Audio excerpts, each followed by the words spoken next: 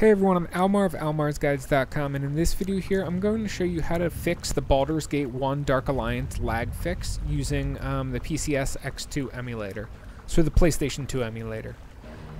Usually in the game when you get to a part like this with water, you'll lag a lot, and some people will lag throughout the entire game. Luckily I don't have that issue, but I do lag in areas like this with water or fire or with a lot of textures. You'll see I'm not lagging right now. Even with turbo speed on, I'm able to go at double the speed, which is not something you can do without these settings.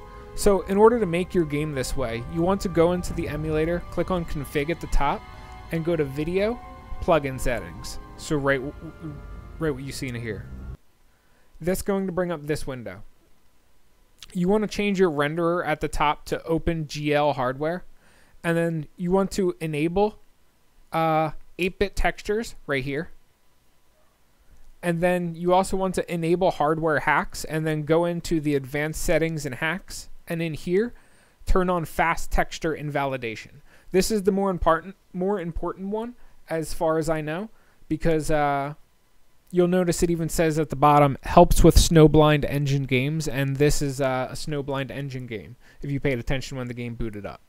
So this one is both of those settings can be used to help fix this issue. I've used just fast texture invalidation, and that works as well. It gets rid of most of the lag.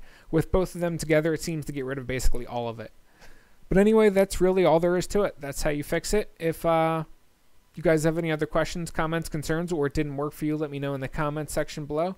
And aside from that, I will catch you guys around in future videos. Peace.